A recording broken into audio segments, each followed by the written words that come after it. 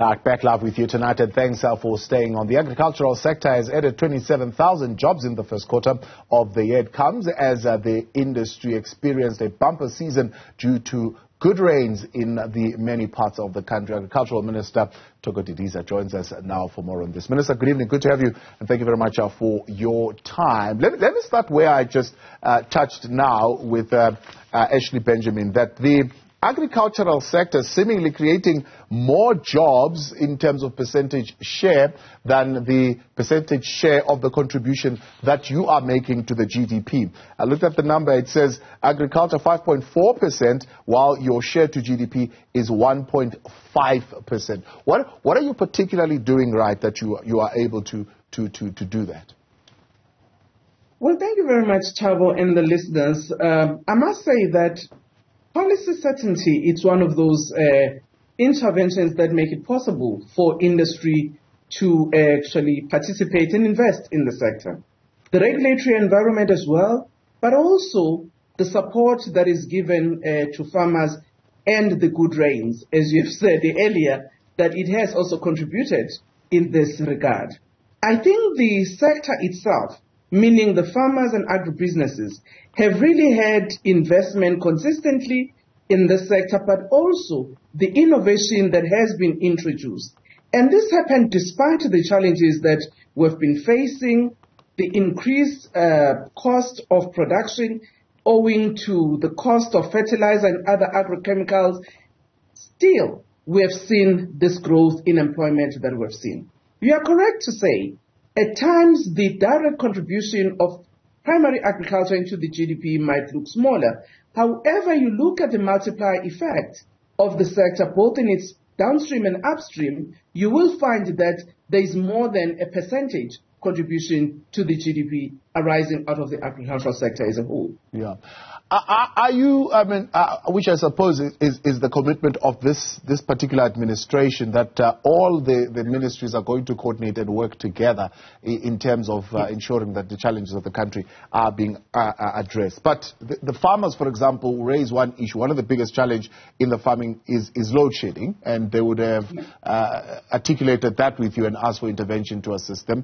But the other issues are dollar strength, which by and large, most of it has also got to do with the geopolitical environment that we are in, our leanings in terms of those geopolitics and how they affect the performance of the rand. What conversations are you having around that?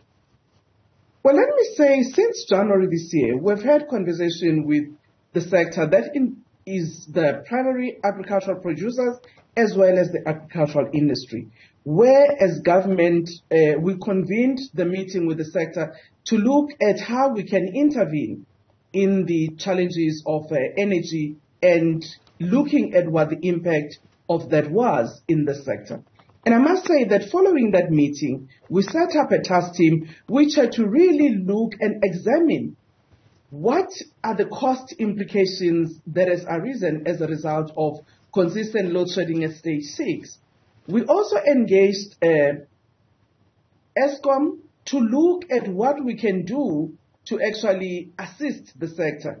We looked at issues of load curtailment, which ESCOM was actually willing to address, working with the producers, but there was also an appreciation that we needed to do something as a sector. That's why last week in our budget speech, we announced the Agro Energy Fund as an intervention to assist farmers to move towards alternative energy sources so that we cannot compromise the food production.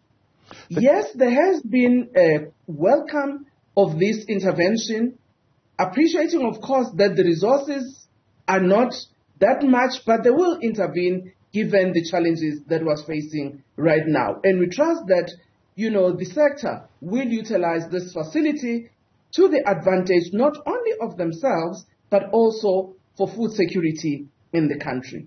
The issues that are in the environment, as you indicate, would obviously, and I must say that the geopolitical situation affected the agricultural sector not only this year, or maybe based on the decision that as a country we've taken, in terms of our non-aligned position, but the shifts that has happened and the disruption as a result of the conflict between Russia and Ukraine in itself resulted in disruptions in the agricultural value chain. That's why we saw the cost of agrochemicals, we saw the cost of wheat, cost of fertilizer actually going up. And I must say that we had an advantage as a country that our industry, in terms of their forebuying, particularly when it comes to the wheat, we had already procured to supplement what we produced. That's why the impact was not felt as much. Even in the fertilizer space, yes, there was an impact, but not as adverse as we had expected. And that has shown resilience in the sector, but also better planning from our industry. Now, if it's good because you and I have this context because we did have this conversation decades ago around barriers to entry for farmers. Now you are addressing the question of the agro-energy fund. So I'll take you back to the likes of LRAD, to the likes of CASP, how barriers to entry were set quite high, and emerging farmers end up saying, well, we can't access these kinds of interventions. What are we doing to ensure that the intervention that you are putting out is accessible to all farmers? Thank you very much, Thabo. I don't really think that the barriers to entry on the programs that you are indicating were that high. For instance, if you look at the Comprehensive Agricultural Support Program and Litsima, those are actually grants. So emerging farmers don't actually pay. They apply, they put a business plan on what they need to do in terms of the infrastructure on farm, and they, if they're successful in their application, they actually get support. But Minister, you and I know that it was never that easy. They never really qualified. You always said it was easy. You just apply, if you qualify, you get it. But they would raise a whole number of issues. I think we can have that debate another time because we need to look exactly at what is happening on the ground, even including LRAD, because in LRAD, the grant proportion was more and contribution was not only monetary. Actually, own contribution included where families were going to be working the land on themselves. And therefore, in terms of the grant proportion, it was much higher than the loan component that they got. But be that as it may, let's come back to the agro-industry fund, the agro-energy fund rather. There we have looked at the different scales of production. Emerging farmers will actually, in terms of our producer support program, will be able to have a combination of 70% grant and 30% loan, and capping it at 500,000. For your medium-scale farmers, it will be 50-50 in terms of the grant and the loan. And for your commercial farmers, it will be 70% loan and 30% grant. We do so appreciating the levels of entry and ensuring that we ameliorate the barriers for those who are actually smaller and emerging. Let's talk about another issue because we'll run out of time shortly. The bumper order coming from China of our crop, is that something that is sustainable going forward? And was it a political posturing? No, we are actually exporting our crops, not only maize, fruits, meat, perishable products. We export to the region as well as, internationally. So people would make orders early on, depending on the availability from farmers that would sell. But we've always had self-sufficiency for our own production. So we are not worried about consumption at local level and whether what we have will provide for us and our region. That we always secure. And the international export always happen. in this industry. What we're excited about is that in the coming season, we will actually see the bumper crop not only coming from the commercial sector, but also from the emerging sector, which will be 3% higher than 2021-2022 season's harvest.